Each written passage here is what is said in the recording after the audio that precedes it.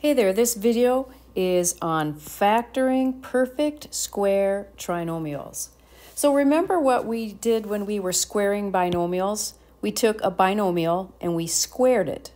Now one option was to just write it down twice and use FOIL. So if I do that, my f gives me x squared, my o gives me xy, my I gives me xy, and my L gives me y squared. So I end up with x squared plus 2xy plus y squared, which is what I have written up here. Now the shortcut that we talked about in class was we would square the first term, we would square the second term, and that was always a plus, and then we would double the product. X times y, if I double it, that's 2xy. So that's where we double the product. Okay, let's look at another one real quick just as a refresher. Let's say I've got 3x plus 7, and I'm going to square that. We square this. 3x times 3x is 9x squared. I square this. 7 times 7 is a positive 49. And then this product is 21x. And if I double that, I get 42x. So now what we're going to do is we're going to go backwards. If I started with this, how do I get back to here? Let's start with an easy one. X squared minus 16x plus 64.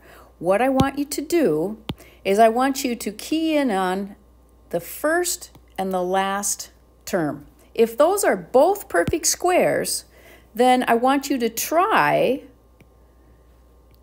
doing the x and the 8, and this sign needs to match, and see if that works. Do I square this and get x squared, square this and get plus 64, and double the product? That's minus 8x, doubled is minus 16x. That works. Let's look at another one. Okay, here's another one. Again, if you look at a trinomial and you see a perfect square and a perfect square, then what I want you to do is to see by chance if it is in fact 5x plus 2. So take that 4 and take that 25x squared and put it in there and see if it works. Is the product here 10x? And then if we double it, do I get this? Yes, I do. So that is a perfect square trinomial. Okay, let's look at this one. Same thing. I notice I've got a perfect square here and I've got a perfect square here. So could it possibly work to do 4x minus 3 quantity squared? Well, let's check it. If I square this, I get 16x squared. If I square this, I get plus 9. So far, so good.